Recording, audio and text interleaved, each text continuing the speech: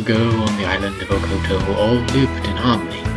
6 tribes of villagers lived together in peace under the guidance of their elders, the protectors, and each villager would receive a special gift from the island's most popular celebrities, the mask makers.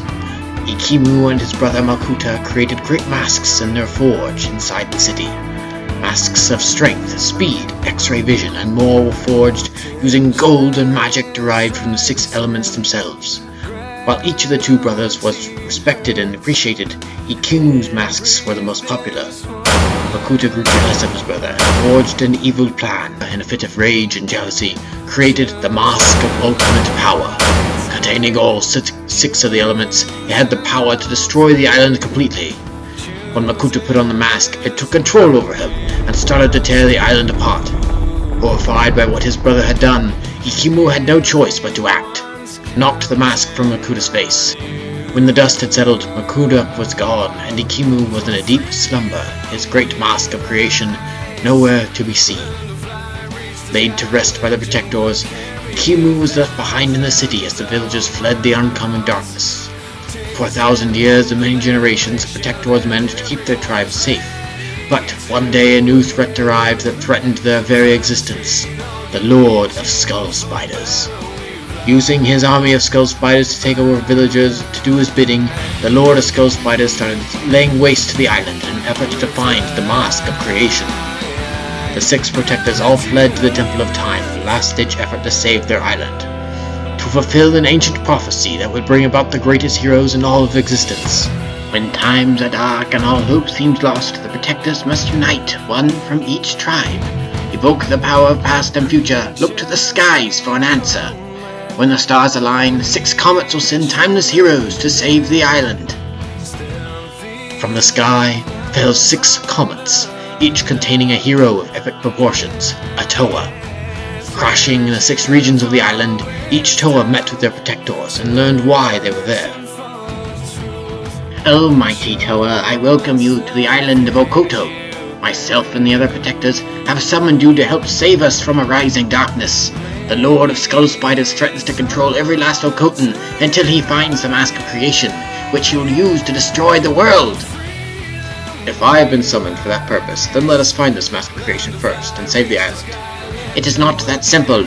If you are to stand a chance against the Lord of Skull Spiders, you must first find your golden Mask of Jungle, which will grant you the ability to use your elemental powers. Only then can you raise Ikimu from his slumber, and get him to help you find the Mask of Creation." "Do you know the way?" "Yes." "Then let us go quickly." And it was so that the 6 Toa each set out on a journey to find their golden masks of power. Liwa, Toa of Jungle, chopped vines and climbed trees in the region of Jungle. Onua, Toa of Earth, dug through the ground in search of his mask. Pohatu, Toa of Stone, walked through blistering heat in the region of Stone, while battling skull scorpions. Gali, Toa of Water, swam through Okoto's region of water, searching for a sunken temple that held her mask. Kopaka, Toa of Ice, made sure not to slip as he traversed ice fields up a steep mountain. And Tahu, Toa of Fire, lava-boarded through a volcano to find his mask. In time, the Toa arrived at their shrines to behold their golden masks.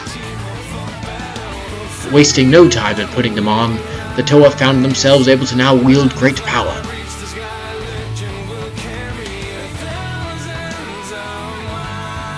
"I hate scorpions." With their elemental powers acquired, the Toa were now ready for the next part of their quest, their journey into the ancient city. Arriving at the gate to the city of the Mask Makers, the 6 Toa met for the first time. After a brief argument over who would lead the team, the Toa set their sights on fighting their new foe, the Lord of Skull Spiders. At first, the Toa were no match for the terrible beast, for they were not unified in their attacks. The Lord of Skull Spiders could not survive the onslaught of 6 on 1. With their master gone, attacks on the villages around Okoto ceased. Confident in their power, the Toa marched into the ancient city, ready for anything. But finding Ikimu would not be as easy as they thought. Makuta's spirit lingered over the city, and he brought an army of skeleton warriors back from the grave to challenge the Toa.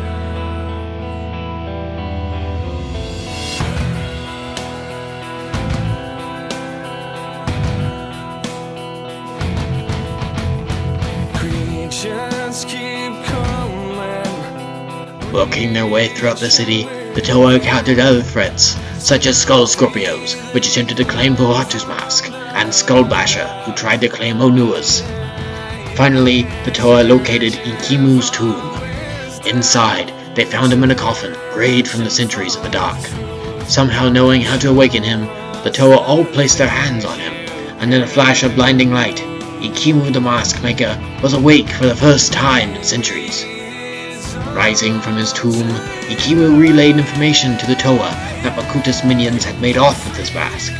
Makuta's most powerful minion, the Skull Grinder, had taken the mask of creation to Ikimu's forge to destroy it. Without it, Okuta could return unchallenged. Inside the Great Forge, the Toa found the Skull Grinder. Realizing that he was outnumbered though, Skull Grinder instead put the mask on. With power coursing through him, he lunged at the Toa. The Toa battled valiantly as Ikimu worked to rebuild his hammer, but their efforts were not enough. One by one, Skull Grinder ripped the golden masks from the Toa's face, draining them of their powers and energy. Without their mighty powers, the Toa were easily cast aside by the might of Skull Grinder, but they did not give up. They did everything in their power to stand against evil, to do their duty. Ikimu finished reconstruction on his hammer, and he used it to reclaim the mask of creation. Exhausted, the Toa slipped into unconsciousness as Ikimu started work on repairing their masks. When the masks were repaired, Ikimu placed them on the Toa's faces and their powers and strength returned. Their masks had not just been repaired though, they had been improved. In gratitude for saving the island, Ikimu had gifted the Toa with even more powerful masks than they had had before. As the 6 heroes looked out across the city to see the villagers of Okoto returning for the first time in 1,000 years, they felt pride, as they knew they could stand against whatever evil Makuta would send at them next. Evil had not been completely defeated, however. It is once again on the move as Umarak the Shadow Hunter starts his hunt for the 6 elemental creatures in a bid to recover Makuta's lost mask of control. Will the Toa succeed in their quest to save the island, or will it fall into eternal darkness? You can continue the fight by watching BIONICLE, The Journey to One, now streaming on Netflix.